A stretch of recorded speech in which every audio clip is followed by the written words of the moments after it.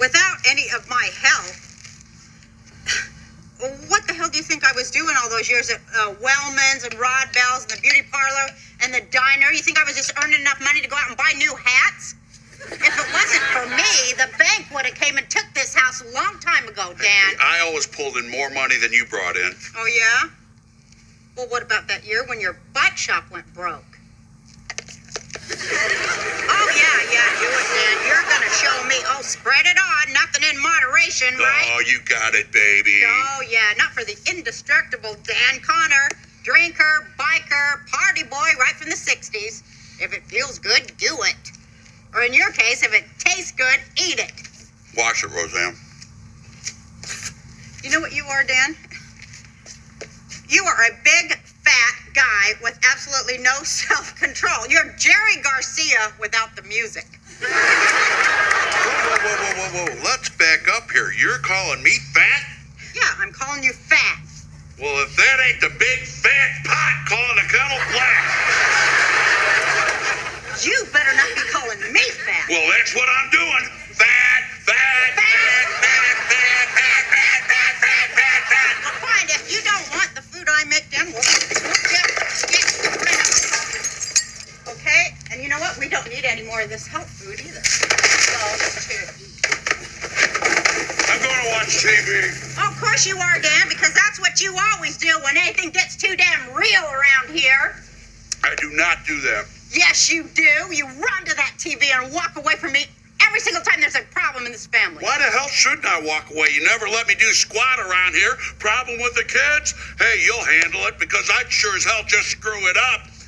I watched these kids grow up around here without ever knowing what was going on or even who they were. And just look at the way they turned out. I think they turned out great. Oh, please, Roseanne, look at them. They're not exactly the Kennedy kids. No, they're not, but their dad sure drinks like Uncle Teddy. They're failures, Roseanne, and the only reason you won't admit it is because you'll have to admit you failed as a mother.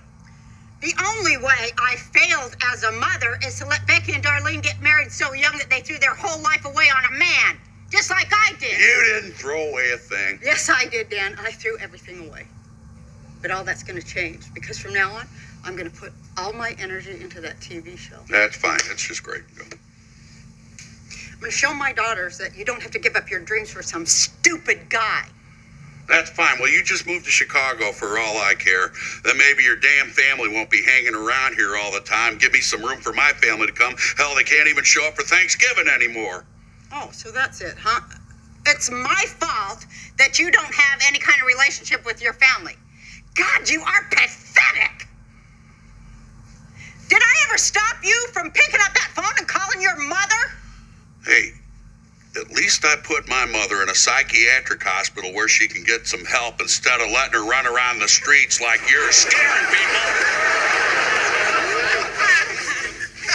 Well, my mother might be like fingernails on a chalkboard, Dan, but at least she's allowed to grow fingernails.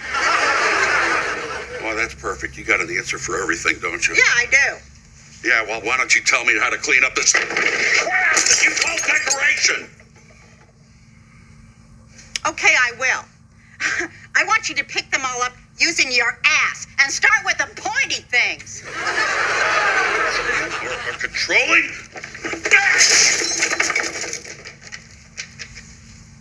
No, I'm not, Dan. I am just trying to do whatever it takes to get you to get up off of your ass and stop staring at that TV. Boy, I tell you, I wish I had never been... What? Say it. Nothing. Well, that makes two of us. You can die if you want to, Dan, but you're going to have to do it alone because I'm not going to sit here and watch you. I'll be at Jackie's.